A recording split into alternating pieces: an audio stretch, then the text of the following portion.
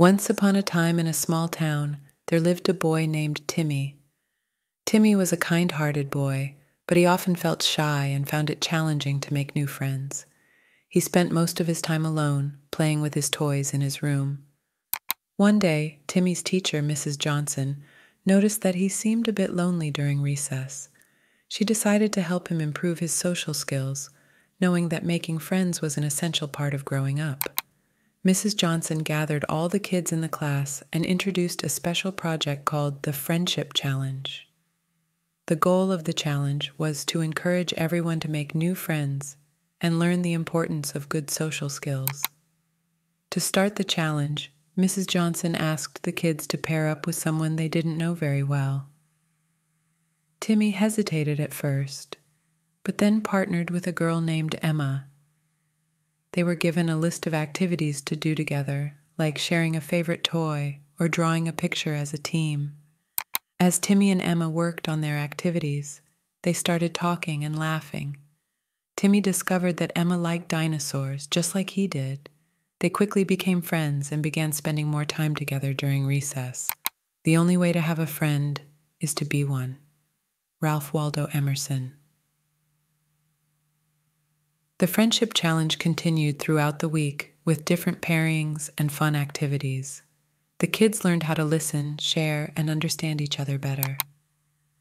Communication is the key to personal and career success. Paul J. Meyer, Mrs. Johnson also taught them the magic words, please, thank you, and I'm sorry. These simple words made a big difference in how the kids communicated with each other. Politeness is the flower of humanity. Joseph Joubert Timmy's confidence grew, and he felt more comfortable talking to others. He realized that having good social skills wasn't just about making friends.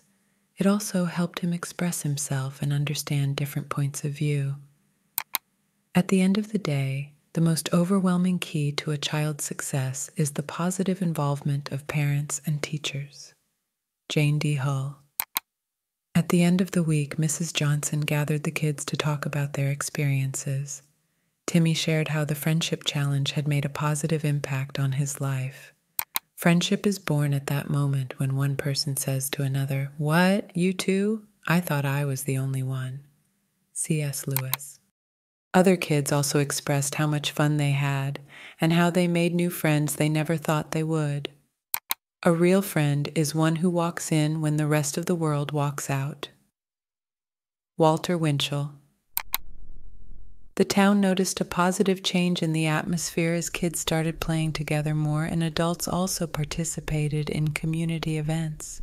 The Friendship Challenge had not only improved social skills among the kids, but also created a friendlier and more connected community.